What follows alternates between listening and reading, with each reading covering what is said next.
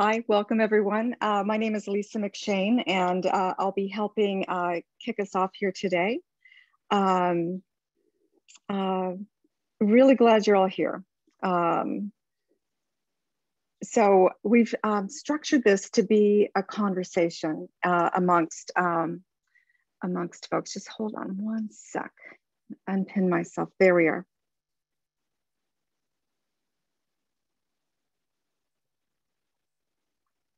Okay, so if we can have all of the panelists welcome and go ahead and turn on your cameras. You're all here, thank you, that's wonderful.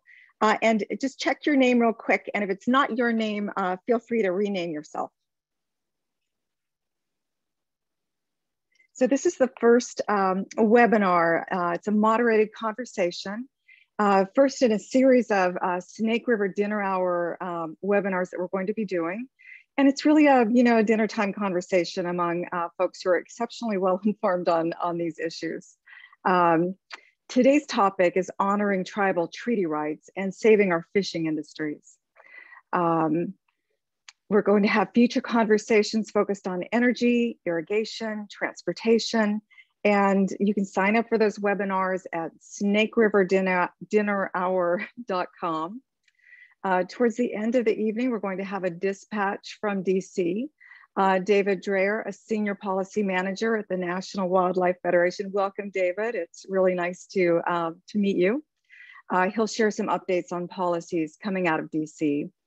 And we'll have a call to action by Abbie Abramovich. She's with the Idaho Conservation League, where she is the Salmon Campaign Grassroots Coordinator. And we're honored to have Alyssa Macy as our moderator today. Alyssa is the CEO of the Washington Environmental Council and Washington Conservation Voters. Alyssa joined WEC from the Confederated Tribes of Warm Springs of Oregon, where she served as the Chief Operations Officer for the tribal government. Alyssa brings a strong background in political action, social justice, and tribal leadership, grounded in a deep personal connection to our land, water, and the communities they sustain. And Alyssa, I'm going to turn it over to you to introduce the folks for this evening. Thank you so much for that introduction, and welcome everybody to the first webinar in the Snake River Dinner Hour series. We're really glad that you're here, and we're looking forward to the topic tonight on how we honor tribal treaty rights and save our fishing industry. I'm going to introduce our experts this evening. I'll start out with Tim Ballew II. Tim is a commercial fisherman and the CEO of the Lummi Commercial Company. Tim lives on the Lummi Reservation with his wife Leanne and has two sons, Hunter and Tandy, where he was introduced to the fishing traditions from his father, uncle, and grandfather. Tim formerly served as the chairman of the Lummi Nation, which is home to the country's largest native commercial fishing fleet. We are also joined this evening by Liz Hamilton. Liz Hamilton is the executive director for the Northwest Sports Fishing Industry Association, an organization she helped found in 1993. The association is dedicated to the preservation, restoration, and enhancement of sport fisheries and the businesses dependent upon them. Liz lives on a small farm in Oregon City with her husband, Art, a fisheries biologist. They're Labrador, Kangal livestock, guardian dogs, sheep, and chickens. Fishing, hunting, and tending their large garden and animal feeds her soul and fills their pantry. I want to come visit you, Liz. Dr. Helen Neville is a senior scientist for Trout Unlimited. Based in Boise, Idaho, she provides science oversight and guidance to the organization nationally, but because of her past research and interest in conveying the science behind the need, she lends particular focus to the opportunity to restore the Snake River migratory corridor and ecosystem. Welcome to all of the panelists this evening. Wanted to go ahead and get started and ask a question. And I'm going to ask Tim, you to take this question to start us out tonight. What is the importance of Snake River salmon to the treaty rights of tribal nations in the Pacific Northwest? Thank you, Alyssa, for the question. And thank you to everyone for taking some time out to share this evening. I think that I'm going to, well, I answer the question. I think I'm going to share a slideshow that I just put together, so bear with me. The importance to salmon generally, to the native people of the coast Salish Sea, means that's a hard question for me to answer because it really binds and ties together the culture and way of life of the Lummi people and so many of the other treaty tribes of the Pacific Northwest. The act of harvesting fish, salmon, and not just salmon, but any sort of finfish or shellfish, it is the root of the way of life for the native fishing people of the Pacific Northwest. And it's much more than just a harvest of the fish or the shellfish. The preparation and time it takes to get ready for a harvest, the coming back home and sharing of the resources with your family, with your children, your grandparents, and all of the teachings and stories that are passed down to you from whoever your teacher is. That is the most important thing about fishing, regardless if it's commercial fishing, recreational, or native subsistence fishing. The way of life of that's passed down through the processes is that's what matters to me the most. I think that's what drove me to public service, making sure that my children get the same opportunities that I did. And without good fish habitat, without good water quality, and all the things that puts into that's required to manage a fishery, a sustainable fishery, that's the importance of salmon to the native people of the Pacific Northwest. Without the salmon, there's going to be no opportunities to bring the resource home, have fish barbecues, and put fish away for the rest of the year, and to teach our children the importance of that, because it's what feeds our soul. And I know that's not like the technical answer, but that's the human answer. I mean, that's the real reason that I think that those of us that are involved in protecting salmon is really protecting a way of life, and a way of life that is balanced with the environment, and also the agreements that were made between the native people and the United States of America. I mean, there was a agreement made to put down our arms and find a way to live together as a community. And we've been doing that, at least in the Pacific Northwest, since 1855. And I really think it's our responsibility to make sure that the environment, the fishing resources, and the communities have a chance to succeed in the future. Again, thank you for the opportunity. I think it's a great question, and appreciative for everyone taking some time out this evening to talk about this important issue. Thank you, Tim, and thank you for speaking to the heart of the issue from your heart center. I think sometimes we get caught up in the science of salmon, and we don't talk about the spiritual and the cultural piece of this. And it's so important, especially as Indigenous peoples. I have a question for you, Liz, and I know you think about salmon all the time. I ask this question to a lot of folks and to elders and folks I'm crossing paths with in work. And the question is, what would the Northwest be without salmon? And without the harvestable levels of salmon, who would we be? Can we stop extinction? And if so, how? Well, a former governor defined the Northwest as any place a salmon can get to.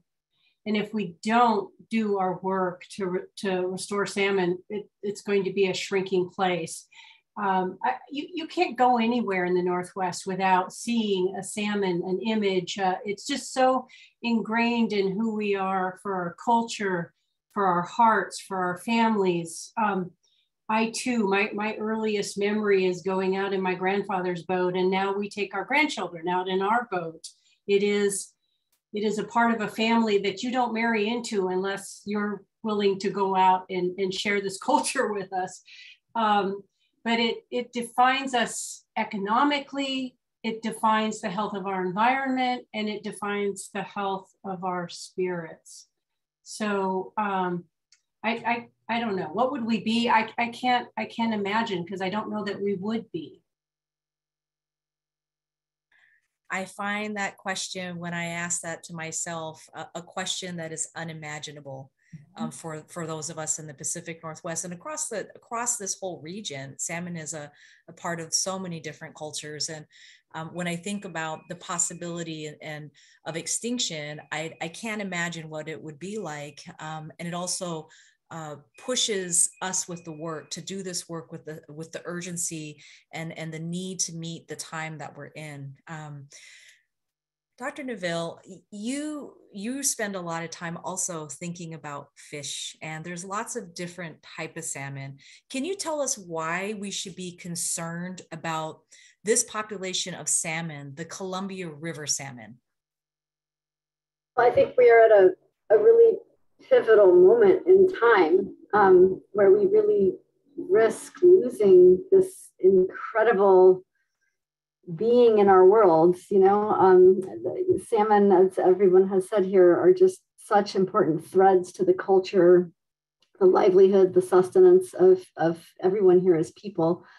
And they are really at risk. Recently in the Snake River, for instance, the Nez Perce tribe just put out a report this past summer showing that about 40% of our Snake River populations have reached a quasi-extinction threshold, which is basically a level low enough to demonstrate that they're extremely at risk. And we have a hard time even sort of modeling and projecting how these populations may go in the future. And they're predicting that those numbers might increase to about 70% of our populations in just by 2025. So we are really at a grave turning point here, which I think presents the opportunity and the choice we have in front of us, that we have an opportunity to turn this around. We know what the need is. The science all fundamentally points in the same direction.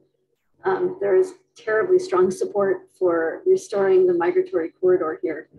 And I think we're really at a crossroads where we have a choice to make, posing the very question you just posed. What will we be without salmon in this region? Because that's what we're facing if we don't make this choice. So I would say, not acting is always an action.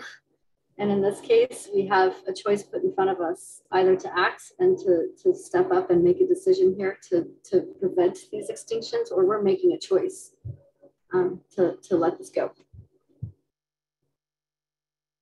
Thank you. I love how you frame this as a choice, because inaction is also a choice. And I think one of the important things to remember is that our actions add up, and it's the sum of those actions that could really create change. And I think that's important to note, because we can all play a role in taking action to remove the Snake River dams, to address the issue in front of us, and to ensure that salmon have a future here in the Pacific Northwest. And we can do all the things like go fishing and enjoy eating them. I actually have a question for you, Tim. Tell us, what is your favorite way to prepare salmon? And we would love to hear about salmon and how you prepare it and what it means to you as a food source. My favorite way, probably the way that we eat it the most, is fish hash. So canned salmon cooked with potatoes. I've never heard it, but I gotta believe that that's actually probably a Great Depression staple that kind of survived and is still prepared on a regular basis. A lot less since sockeye canned salmon is probably my favorite salmon to prepare. That's a close tie with barbecued king salmon. And that is a practice that was taught to my dad from my mom's father, my grandpa Claude from Swinomish. And I get the privilege of learning how to do that from my dad and my Uncle John. And yeah, I think nothing compares to it. And unfortunately, there's just a lot less opportunity to cook fish and cook in that way of barbecuing it, which is a little scary, because what that means is less opportunity to teach our children. And but we still find the chances and opportunities. And I think that a tie between fish hash and barbecued king salmon. Thank you. I'll be asking for the specific recipe later, but I do love canned salmon on hardtack. If folks know what hardtack is, my father's store used to sell it all the time. Sailor Boy hardtack. And I do like to put fish and cheese spread on that and eat it. It's one of my favorite things. I have a question for you, Liz.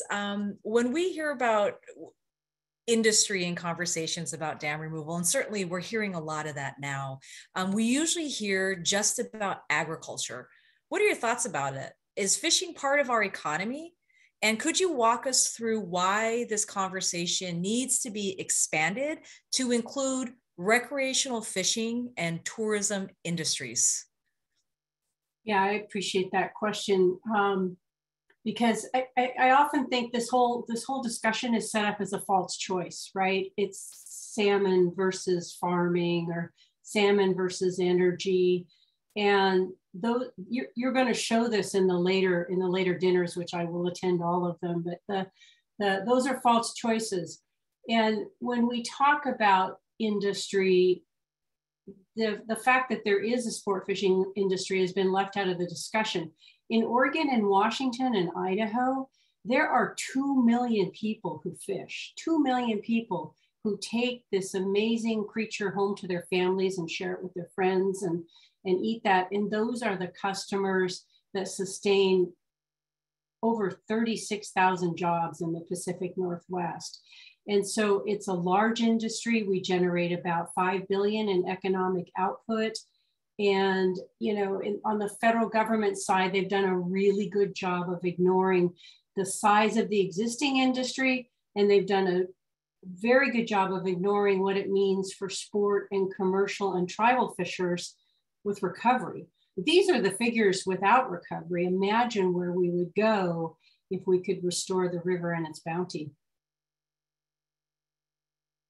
Thank you. You know, I think about my community of Warm Springs and the fact that there are people there that fish for a living, and the opportunity to have a livable wage from that to earn enough dollars to take care of your family is becoming more and more difficult. And, you know, if the salmon runs recovered, people would be able to have a better life. And, you know, we were people of the river. We still are people of the river. It's changed with reservations and removal, but we go back there because that's who we are. And I think the ability to kind of reconnect and have an opportunity as tribal folks to make a living from fishing, and also for people who are taking folks out to, you know, to go fly fishing and do that as well. Like, it's an opportunity for you to see the river and nature in all of its beauty. And it really is an amazing thing to do, to be present in that space. And so, yes, a lot of dollars and a lot of jobs for this region. And I'm catching the things in the chat about everybody's food. And well, it also just connects families in the way that Tim showed, you know, on the sport fishing side as well. The electronics are gone. You're out enjoying nature together. And it's also one of the best transfers of wealth from urban communities to rural communities where the fish are. And so, you know, it is a big economic engine for the Pacific Northwest. It is. Well, thank you for sharing that. I have a question for you, Dr. Neville. There are so many things that we talk about when it comes to salmon recovery and the snake, and but please tell us, what do you think is the most important thing that we can do to restore Snake River salmon to harvestable levels? And why does it matter? Great question. Well, it matters for all the reasons that were just put before us in terms of the community and how many people rely on these ecosystems and the fisheries they provide.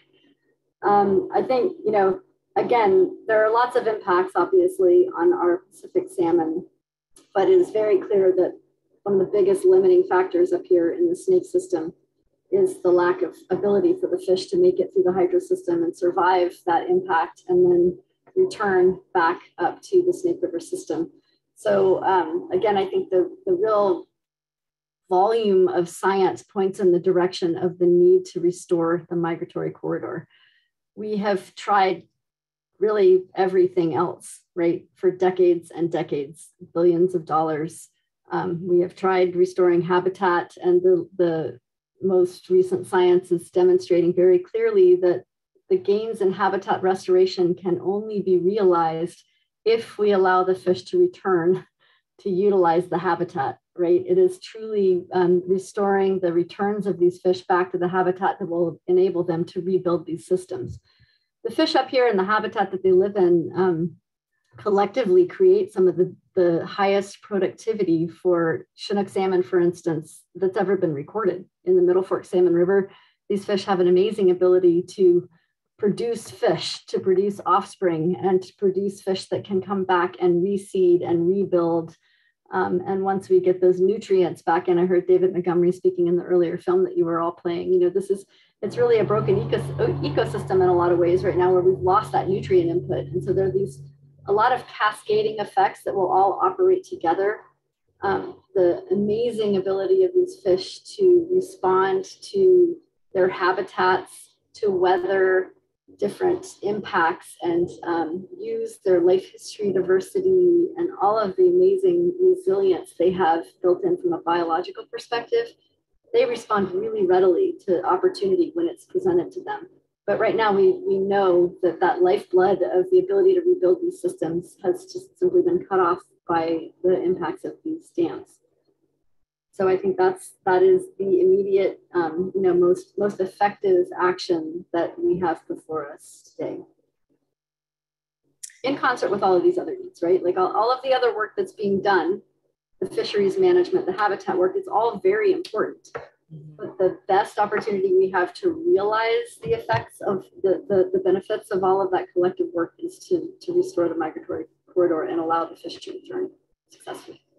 Yeah. Thank you. Your answer made me think of just how everything is connected. You know, as we pull here, we see something happen over here, and it's a sum of all these actions. It's not just one thing. There's one big thing, but we have to do everything else as well. And it kind of brings me back to what we were saying earlier about, you know, the ability to take action. Sometimes this might feel really big and sort of daunting to make the change, but you can make the change, and you can all play a role. We can all play a role in ensuring that salmon have a future. We don't have to be a scientist. We don't have to be a policymaker. There are things that we can do as an advocate and as a community member to make sure that salmon will be here in the future. You know, I live in Bellingham, and so I live close to water, and I've heard often from folks as an argument that it's ocean conditions are the real problem for salmon populations. And Tim, you are also in this area, and I know you think about this a lot as a fisherman and as running LCC. Can you tell us, is that true? What are your thoughts on that? And then I have a follow-up question about that. Well, my apologies. I just figured out how to respond to questions that are popping up. I didn't hear the question. I was attempting to type a response to something. Yeah, no worries. I was just saying that, you know, I live here in Bellingham, and I'm so near the water, and I hear a lot of folks saying, you know, the real problem here are the ocean conditions. That's the real problem for salmon populations. And from your perspective, is that true? It's a complex problem with not just one solution. You know, in general, you know, fish habitat, water quality, good regulation of fishing, there's a lot of different things that that result in the amount of fish that there is, and also the amount of fish that's harvestable to keep it sustainable. So it's not just you know, the ocean conditions alone. You have to look at the whole life cycle of the salmon. They, you know, they're spawned in the river. They leave on average for 4 or so years, go back home, and the cycle begins again. And the entire ecosystem and environment and how we respect the fish as they travel to and from home, that's what we need to hone in on. And where we need to help, and the things that we can help with, you know, if that's, you know, upriver, the environment or habitat upriver, we all need to play our part to make sure that the salmon are there for the future. Yeah, thank you. I know that for the Lummi people, salmon also are very important and are related to the orca. Can you talk a little bit about that relation as well? Because that is a very culturally important piece to your community. And I think when we talk about the full environmental piece, the being able to go home and come back, that is a part of that cycle. Can you just share a little bit about what that means to you? Yeah, well, I think not specifically about the orca, but the overall, I guess the best way I can explain it, the way it was taught to me, is that, you know, if everything's working well, there is actually a calendar or a native calendar that's different than, you know, the January through December, but like a seasonal calendar that, like, for example, we're coming up to March. So the time that the dandelion comes out is right around the same time that crab, molt, halibut around here show up. And there's certain things like that. And those were some of the decision points or regulatory indicators for tribal people of, you know, what's in season and when it's safe and when harvesting can begin. And when some of those things tend to skew, or when things don't show up, when the ecosystem shows a little bit of an imbalance, that's when it's time to start asking, you know, what needs to be done differently? What are we doing that we could do differently? Because it's and I know it's cliche to say it, but it really shows that, you know, everything is connected in some way. And it's not just, for an issue as complex as this, it's not just one thing that's going to solve the problem.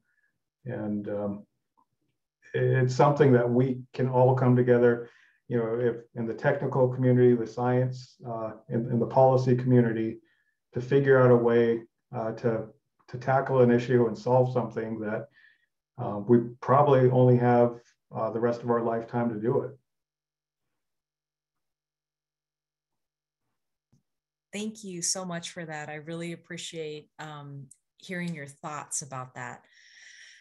We hear that 95% of salmon make it past each dam. Liz, is that true? Can you tell us a little bit more about that? Oh, well, you know, dam passage for smolts is about 95% at each facility, but that ignores some huge, huge pieces of the puzzle. First of all, it ignores those that are lost to predation in the lakes that were described in the video. Those reservoirs are just dead water for the fish. It doesn't cover the fact that the next dam is 95% of 95%, and the next one is 95% of that. So it's diminishing each time how many fish survive.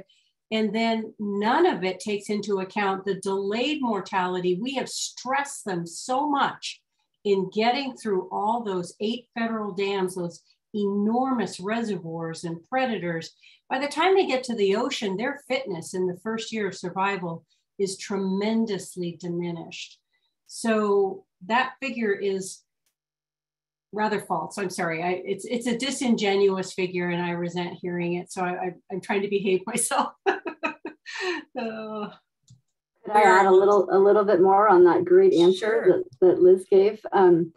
That figure is generally capturing basically passing a fish from the top of the concrete to the bottom of the concrete. It's a measurement of compliance at each dam. So it literally takes a very small slice of what they're enduring as they pass over the dam. But as Liz said, it in no way looks at the cumulative impacts across all the dams, across traveling those reservoirs where they historically used to go tail first toward the ocean. Now they have to actively swim.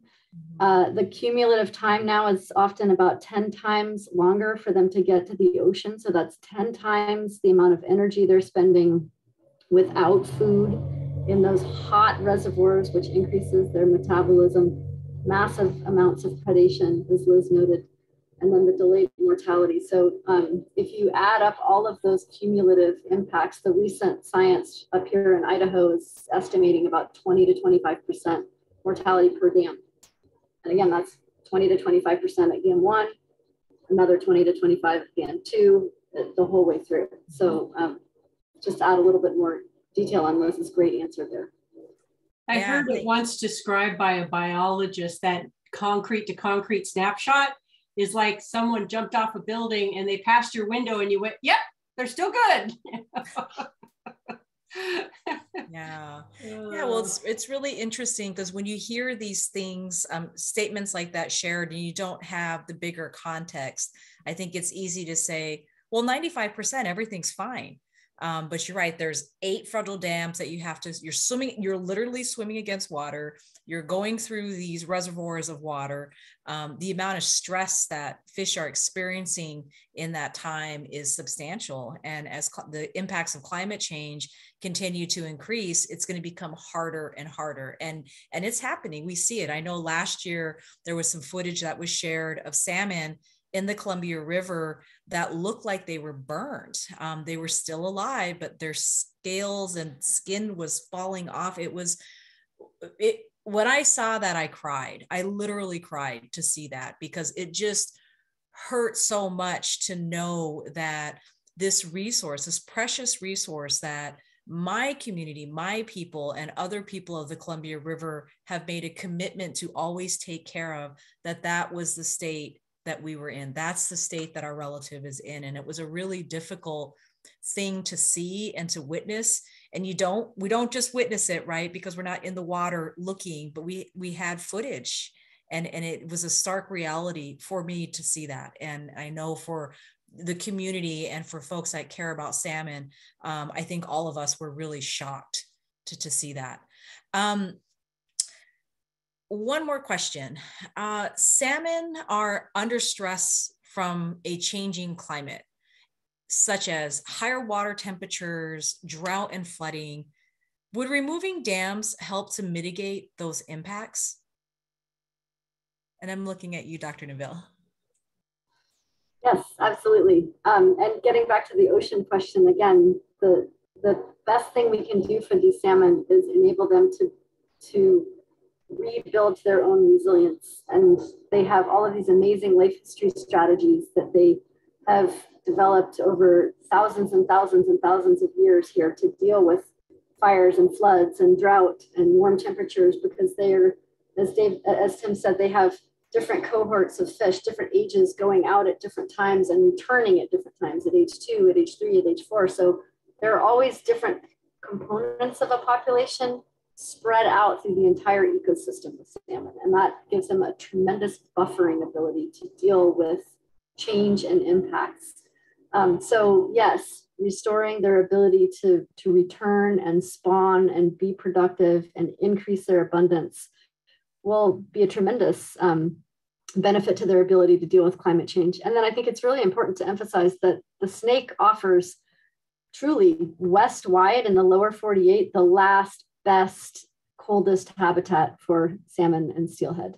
It currently represents about 20% of the accessible habitat to Pacific salmon westwide in the lower 48, but about 50% of the current cold water available to them. And in the future, that will be about 65% of the cold water westwide. So this truly is the bullseye for restoring access to one of the most resilient large landscapes they have available, and much of it is protected in wilderness quality protection, right? Like the Middle Fork Salmon River.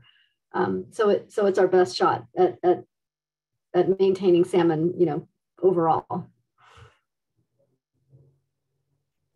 Thank you so much. I really appreciate all of your insight to these questions. I know there are so much more things that we can talk about. And I believe we are now going to move into a dispatch from DC. And I am thinking, there you go, there's Lisa. Hi, David, welcome back. There you are.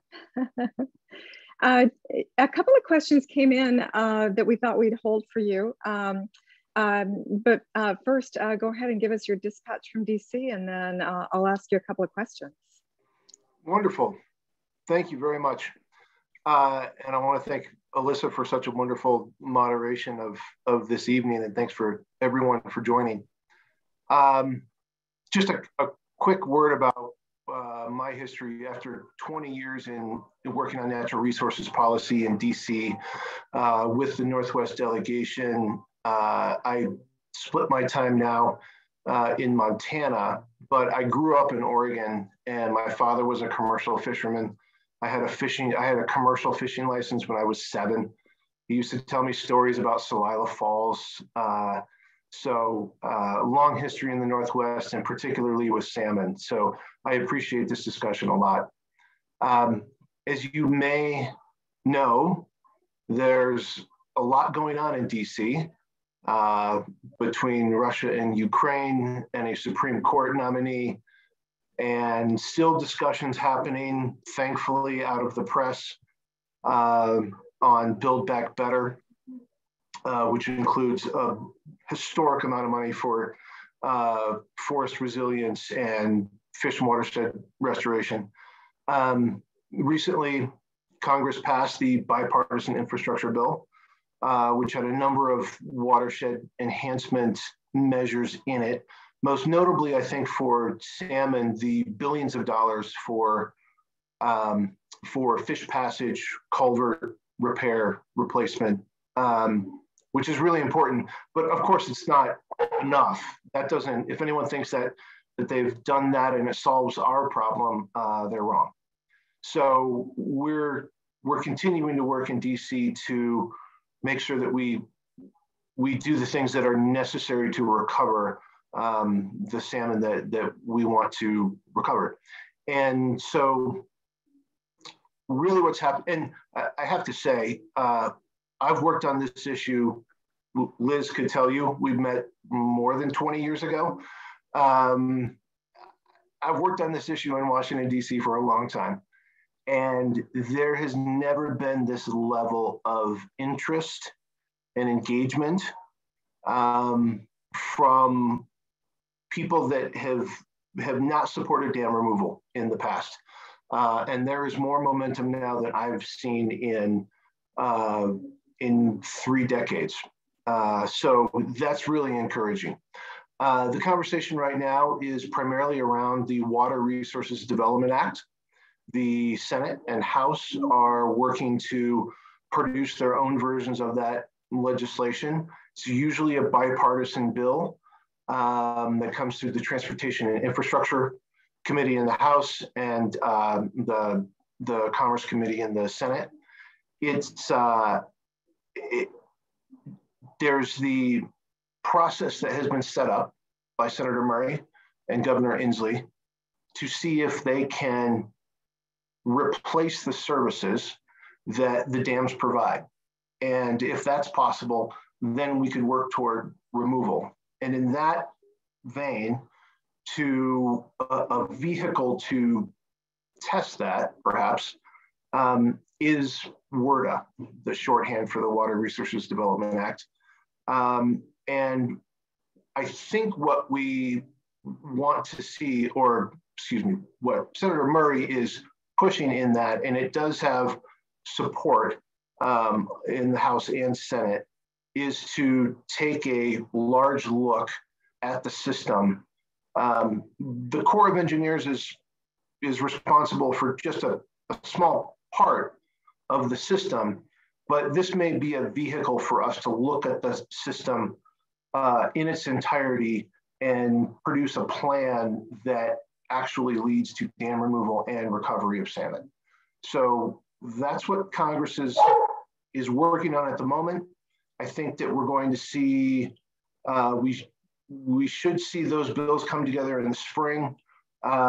Typically, each chamber would pass their own bill and they would go to a conference committee. It's one of the few things that Congress actually does a conference committee on anymore. It would go to a conference committee in about July, and over the summer they would work out the differences and then pass the bill. Congress isn't that functional or easy anymore. So I'm not sure that we're going to maintain a historic timeline for a WRDA bill, but Congress is going to try. And that's really where the conversation in DC around Columbia River Basin salmon is going to take place. One other thing, the administration is working cross-agency on this issue. There have been a lot of briefings. They really are engaged more than it may seem. There's still a long way to go there, but there's a lot more engagement than we've ever seen at the administrative level as well. Great, thanks, David. Somebody asked in the chat if there's a specific bill number we could share. Also, can you define WRDA? Yeah, so the Water Resources Development Act identifies it establishes some policy, and it gets authorized every 3 to 5 years. Every time Congress says we're not going to do policy, this is just going to be a projects bill, and that's never true. So they address water resources policy issues as well as identify projects. There's a whole host of municipal water projects, federal water projects, and all of those things get authorized, and money gets spent on those projects through, like I said, every 5-year reauthorization of the WRDA bill. Great, thanks, really appreciate it. I think, folks are curious about a bill number because they're also curious what individuals can do to influence the process in DC. How can people, I think Abbie's going to get us some actions, but really specific to DC, what can people do?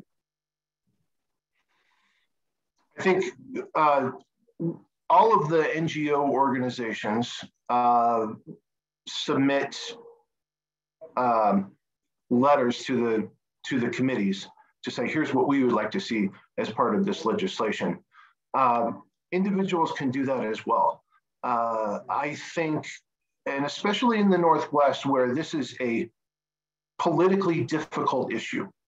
I know everyone here is on the same page and thinks that it shouldn't be a politically difficult issue, but it is.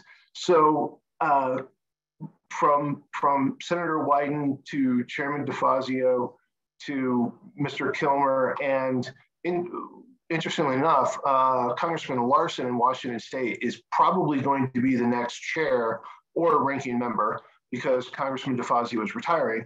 Mr. Larson is going to be the next lead Democrat on transportation and infrastructure. So the more these members of Congress hear from people to say, hey, this is an important issue and we need to address it because we've run out of time, is really important. So write a letter, call your member of Congress, let them know this issue is important to you. Great, thanks, David. I might, I think we have time. Maybe this will be brief. Gary was asking about BPA and ACOE lobbies working against WRDA and what points of leverage we might have as citizens. That is a great question. I wish I had an answer for it. BPA is a tough one. The utilities are tough, but their utilities are are engaging on this issue, and there is interest in seeking solutions. So I think that the largest leverage point on BPA is going to be individual utilities. You can also write letters to your utility, whether it's eWeb or Seattle or Snohomish. Engage with them anytime there's a public meeting. Look for places to engage and have your voice be heard. Yeah, the utilities are an important constituency to the policymakers that I described. It's one of the issues that makes it politically difficult. But write a letter to the editor. Everything that you can do to put this in front of people, folks do still read the paper in some places. So write a letter to the editor, show up at a public meeting, look for every way that you can just get your voice out there. David, I really appreciate it. And I really appreciate you joining us as our dispatch from DC at the Snake River Dinner Hour. And now we've got Abbie Abramovich coming to tell us what things you can do. Abbie?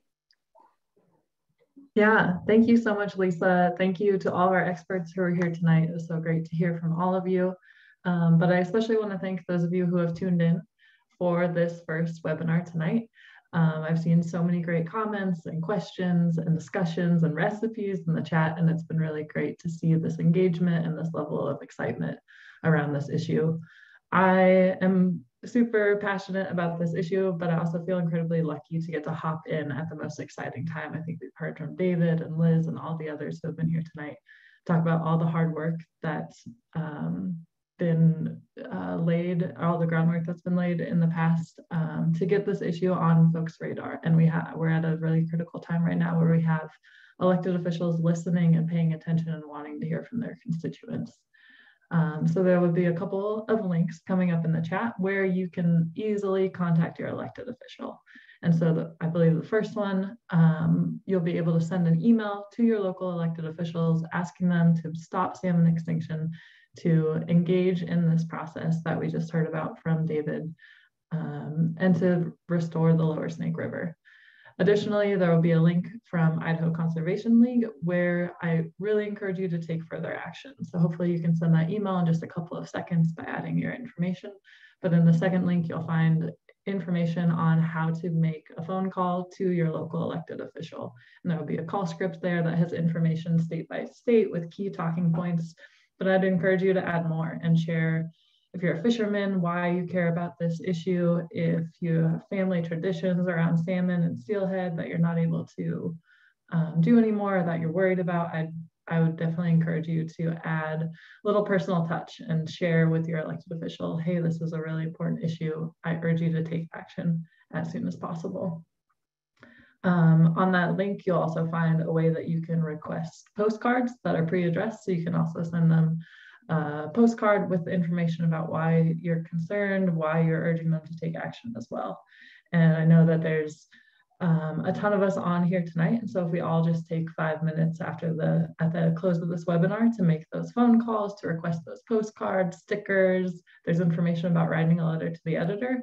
So if we just take a few minutes at the close of this webinar, we'll be able to make a difference, and they'll come to their office the next morning and realize, all right, we just got 100 new phone calls in last night from folks who are really concerned about this issue. What can we do? And finally, I'd encourage you to talk to your friends, your family, your coworkers about what you learned tonight, and share this information. Word of mouth is a great way to tell people. Social media, after you make your phone calls tonight, text your family, text your rafting buddies, your fishing buddies, whoever it may be, and tell them, hey, this is an important issue to me. Can you take 5 minutes? Can you make a phone call? Can you send an email tonight? So there's lots of ways to get involved. Yeah, I'm super excited that we have this webinar. A reminder that this is just the first in a series of webinars. And so that we have mostly obviously talked about salmon tonight, and in the future we'll be able to do a deeper dive into the various topics that these dams revolve around. Yeah, thank you so much. Thank you, Abbie. That's inspiring. And now I'd like to invite some folks back on, Alyssa and Helen and Liz and Tim. If you turn your cameras back on, then you will magically rejoin me here. Yay. And would anyone like to share any final thoughts? Please feel free.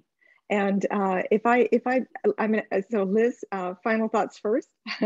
And I think I think Tim, I'm gonna call on you last. You know, this is a once in a lifetime opportunity in front of us right now. As David pointed out, we have elected officials who are recognizing the false choices that we've been listening to, drowning those voices out and listening to those of us who are looking for solutions that recover salmon and maintain the benefits of the river. But we've got to demand action or it's not going to happen. There's too much going on and salmon will get left behind unless we raise our voices. Thanks, Liz. Helen, did you have anything you wanted to add? I just wanted to say thank you all for putting on this excellent webinar, taking the time to be here tonight, to all the people who attended, to the wonderful panel. It's been a really great conversation. And just to sort of emphasize what Liz said, we're at a really pivotal moment in time. As David said, this has been decades and decades of foundational work that's been built by armies of people before us, but we are really at a time where the tide is changing and everyone needs to get involved now to really push this through. So thank you for keeping this on the radar of our public. Yes, thank you to everybody who's here. I see some familiar names in the chat. Hello, so happy you're here. Waikanish are sacred to the Columbia River people. Salmon are sacred to us, and we have an obligation to do everything that we can to ensure that they survive for the generation right now and for future generations. So thank you to everyone for all of your work. All of the little actions that we're doing matter. The things that we are doing today, the 5 minutes you spend after this call to send an email or to contact somebody to get involved, it matters. It's a totality of all of our actions that will ensure that there's a future for salmon. So thank you for all that you do. Thank you for being here with us. Stay connected. We look forward to you coming back and learning more, and talk to your people about this. Talk to your friends and family, get them involved. And again, we will see you as we work through this process. I have a lot of hope. I think everyone is saying this is the time, and I agree with that. This is the time, and we can make a difference, and we will.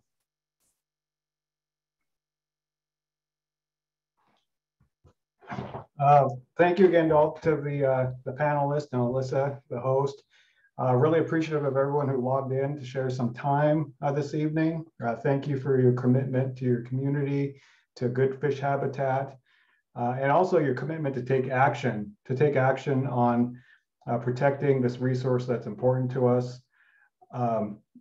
Keep up the good work, never relent, find out what it is, what actions you can take. This is going to be work that we probably carry with us the rest of our life, and it's worth doing. So, thank you for your commitment to that. Hope you enjoy the rest of your evening, and we look forward to the remainder of the dinner hours and the rest of this series to learn more about what we can do to protect our community. Haishka Siam and Ashtala Siam. Thank you, and appreciate you being on, and good night. Thanks, everybody.